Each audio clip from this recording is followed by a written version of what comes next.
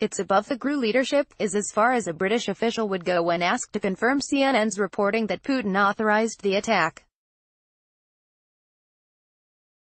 What that actually means, we can have a good guess. British officials have warned allies that Russian intelligence agents risked killing thousands when they smuggled a perfume bottle packed with the deadly nerve agent Novichok into the UK to try to assassinate Sergei Skripal, a former Russian agent, according to two European intelligence officials.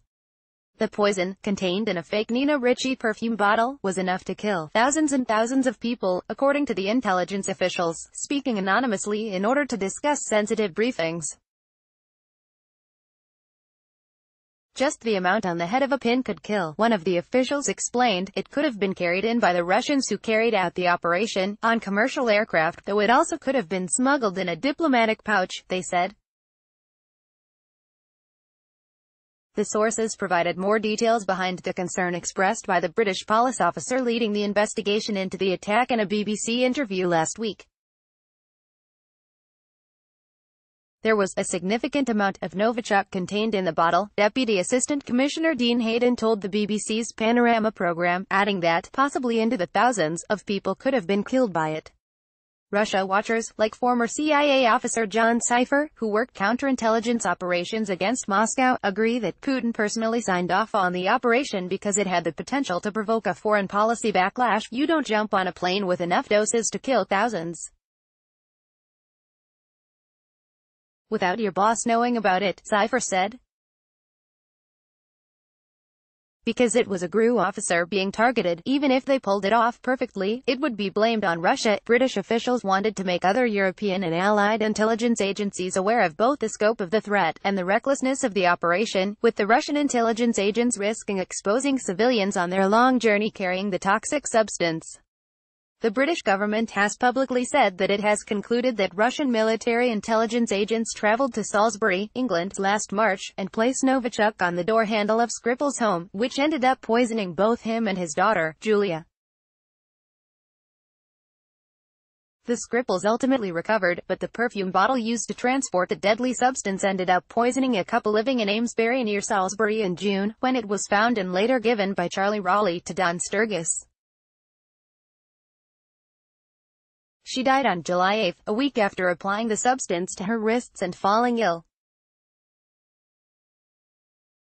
British investigators believe only one bottle was involved in both attacks, despite the claim by Rowley that he'd found a sealed perfume bottle and given it to his partner, mother of three Sturgis. The working assumption is that it was used and in a way resealed and discarded, and that's the perfume bottle being referred to in the Panorama report, the British official said.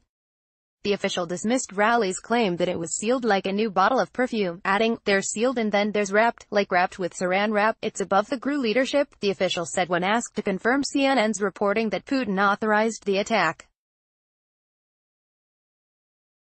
What that actually means, we can have a good guess. Top British security officials condemned Moscow in interviews last week.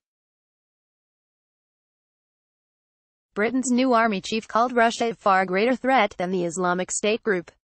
Gen. Mark Carleton-Smith, chief of the General Staff, told The Telegraph that Britain cannot be complacent about the threat Russia poses. The Russians seek to exploit vulnerability and weakness wherever they detect it, he added. While technically there were enough doses to kill thousands, a fact that shocked European security officials when they were briefed, there was no indication that the Russian agents wanted to kill that many people, a British official told CNN, speaking anonymously to discuss the ongoing investigation. It's more nuanced, in that the main concern of British officials was the risk posed by travelling with that much nerve agent.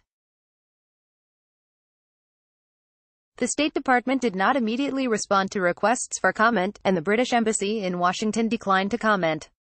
Russia has consistently denied the British allegations, and Putin has personally dismissed the coverage of Skripal as Western media hype. I see that some of your colleagues are pushing the theory that Mr. Skripal is almost a human rights activist, Putin said at an energy forum in Moscow this fall. He's just a spy, a traitor to the motherland. There's such a thing as a traitor to the motherland. He's one of them. He's just a scumbag, that's all. The Russian embassy in Washington pointed to a November 23 statement by Alexander Shulgin, the permanent representative to the Organization for the Prohibition of Chemical Weapons. We consider absolutely unacceptable the groundless accusations pertaining to the alleged involvement of Russian nationals in the use of a nerve agent in Salisbury, on the charge that Russia was more dangerous than ISIS. Russia's Foreign Minister Sergei Lavrov has said Russia couldn't forbid anyone from demonstrating their intellectual and political capabilities, according to Russian embassy spokesman Nikolai Lakonin, who cited remarks reported by Sputnik, a Russian government-controlled news site.